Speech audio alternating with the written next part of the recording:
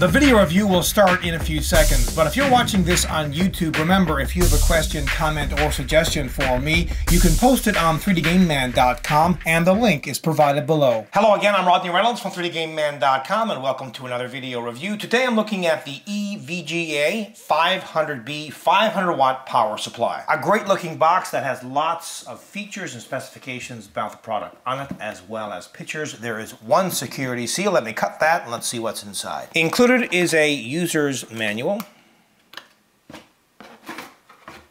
power cord,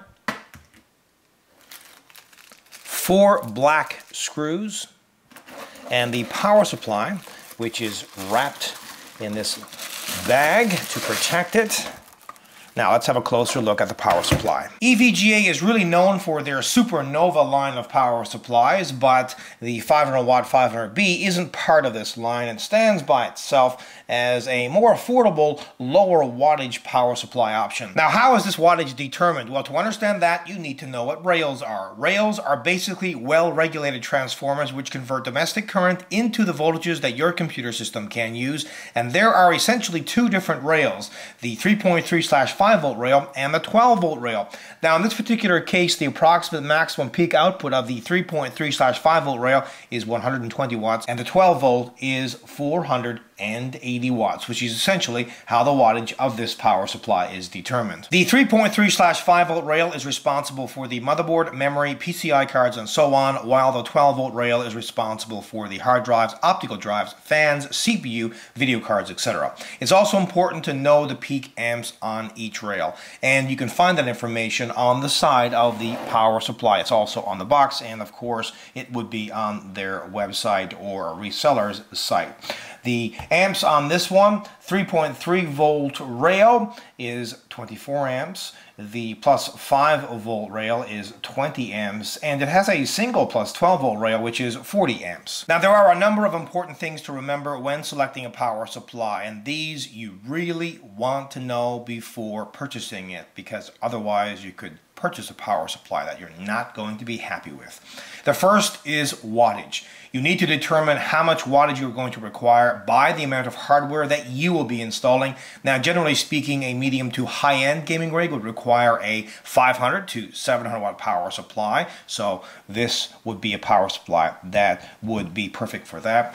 For a hardcore system, select a power supply that's around 800 watts. If, however, you are building an extreme gaming rig with a top-of-the-line multiple video cards set up with lots of other hardware, select a power supply that's 1000 watts or greater. Second, it should be at or above 80% efficiency at typical load, and this power supply's efficiency is 85% at typical load. Third, it should meet the latest ATX and other current standards, environmental directives, over voltage, under voltage, and other protections. This power supply meets all current standards.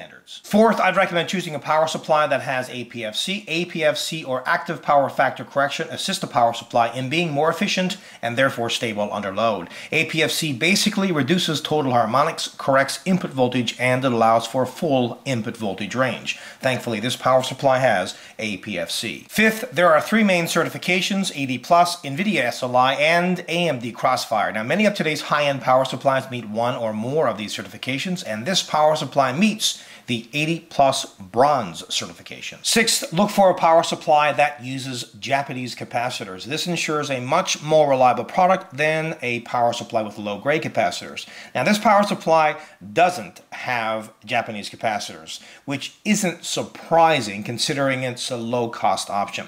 Now, finally, get a power supply that has enough leads for your setup. Also consider a power supply that has a modular design because it reduces the cable mess inside of the case. Also, it's important to get a power supply with an excellent warranty, and this power supply comes with a 3-year warranty. It has this black paint finish and the housing is steel. They include a quiet 120mm fan. Take a look at this fan grill. It is very different. So along with this fan and the many ventilation holes, well, this power supply will have no problem keeping itself cool in almost any environment. Here's the power cable connection and the power switch. Now this power supply isn't modular, and that's a cost-saving measure. Most modular power supplies will cost more than their non-modular counterparts. Now, this particular power supply does have plenty of leads for a 500-watt power supply, but personally, I prefer power supplies that are modular because you only need to use the leads required for your particular setup. This reduces the cable mess inside of the case, and it will also increase airflow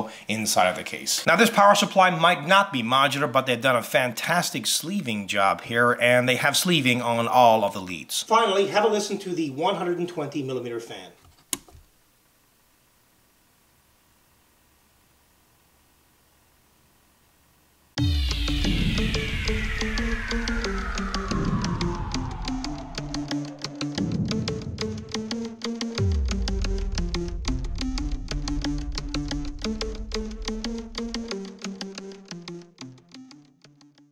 Now this power supply is really intended for a budget or value build, but never cheap out on a power supply. Now this power supply is affordable, but it's backed by a reputable brand name company, EVGA. So if something goes wrong within that warranty period, you are covered.